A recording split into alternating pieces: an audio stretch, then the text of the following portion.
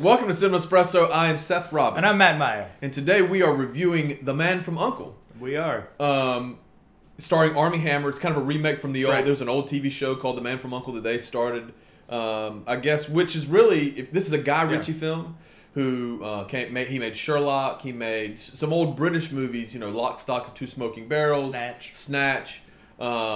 Which really, Brad Pitt was in Snatch. Yeah, he was great. And great. There's been a couple of movies, kind of like Fight Club, where Brad Pitt's just great. A role that really fits in Snatch was one of those. But same movie, same director, same writer. I think he helped write The Man from U.N.C.L.E. as well. With the same guy who wrote Sherlock. And I really, honest to God, I really enjoyed this movie. Really? I did. But I like Guy Ritchie. Right. I think this movie is high on style. And high on style. It's almost like watching right. TV Land, right. like an episode of. It is, and it's low on substance, but it's a nice late summer sort of action flick that doesn't really mean much. It isn't going to go very far. I'm not a fan of either of the two stars, Hank Cavs or Henry Cavill as they call him. Yeah, Superman. And Armie Hammer, who we last saw. The Lone Ranger. The incredible film, I think Oscar nominated Lone Ranger. Wasn't that movie called Tonto? I think it should have been at the least. It was a Tonto movie that had Armie Hammer as a Lone Ranger. Ranger. Well, he couldn't really hold down the lead in that movie. I mean, he was against Johnny Depp, but he was also J. Edgar Hoover's boyfriend in J. Edgar. Surprise! Right. Spoiler alert! I think the thing that he has best going for him is that he is actually of Russian descent. So maybe that's how it works out. He wasn't. Oh, he was. Yeah. Armie Hammer was the Russian guy. Right.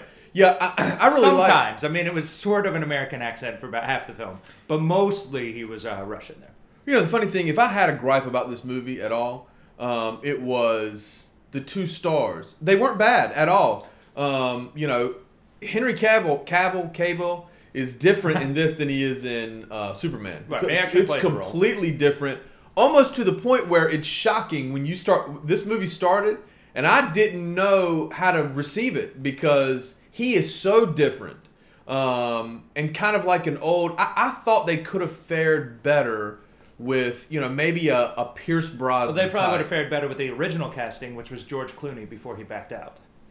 George Clooney probably would have been good, but he might be a little bit too old to do that now. I don't know. George Clooney could have made that thing work. Right. And I'm not sure why he backed out. I didn't really go full. Not that Henry was bad at all. Yeah. I mean, he didn't disappoint me. If I had to gripe about this movie, it would be it's a little, the story is kind of jumpy, it's kind of choppy. That's kind of the way he makes his movies, though. So I can't really. You expect that going in. If you've seen Sherlock, right, you expect his movies to be kind of jumpy. If Mission Impossible would have been better than it was, I would have been more disappointed in this film. Yeah. But since it wasn't so good, they're kind of about the same. And this is really it was birthed out of let's do 60s spy shows and turn them into movies. So it really is a derivative of Mission Impossible. It's a good movie. It's an old 60s spy show. It's pretty good. The dialogue's good. The pacing was very, that's what Guy Ritchie is great at. Yeah. He gets things moving. He doesn't slow down. He doesn't overwhelm you with style, but he gives a good style to it. So if I had a gripe, it would be the two actors could have been interchanged with somebody. In other words, they didn't stand out as saying those two were the only two that could have made this movie. Right. But I thought I'll tell you what, the two female roles in this movie, especially the villain in this movie, who is, I don't know her name, blonde-headed girl. I probably should know her name. Probably should, just because you're reviewing it. No, she was also in Great Gatsby. I think that's where she kind of made her big splash. She is great in this movie. Right. You really buy her as the villain. And so she really, for me, Hugh Grant was great in this movie. I haven't seen him. I thought he was dead. Right. I hadn't seen him in years. But he's doing all right. Yeah, and he was great in this movie. So a lot of the bit parts, as opposed to the two stars, they really supported the two stars in this and really made the movie a little better than. I think you're using the word stars a little bit liberally. Yeah. I think they were the people with the biggest parts that the story was about, but they're not stars. That's neither of them really stand out. They didn't stand out. And neither of them have really ever stood out to me in anything. Right. I mean, Superman, it's the costume that stands out. That's right. So, and the little lock of hair or something, but not necessarily it was Tonto who stood out, not Armie Hammer. Right. Though I guess maybe when Armie Hammer played the Billy Graham early years. Really, I didn't know he did that. Look that up. He did pretty well, and he was great as the twins in Social Network, the Winklevoss twins or whatever. Yeah. He was fantastic. So there was a lot of hope for him, but he hasn't really seemed to progress past that. So hopefully he's got something else in him to get there. This movie didn't really make a star of either of them, though they're already top billed kind of people.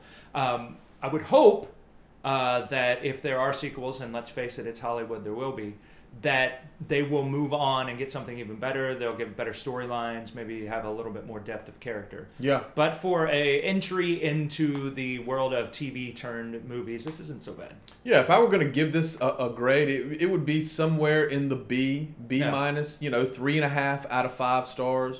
Yeah. Definitely worth seeing. Definitely a fun movie. If you're not a Guy Ritchie fan, this is a good introduction to how he makes his movies. Then you can go back and watch Sherlock, the Sherlock Holmes movies, which are great with Robert Downey Jr. Yeah. So definitely go see it. And don't forget to subscribe to our YouTube channel. You can also follow us on Instagram and our website. We have one of those. It's called cinemaspresso.com.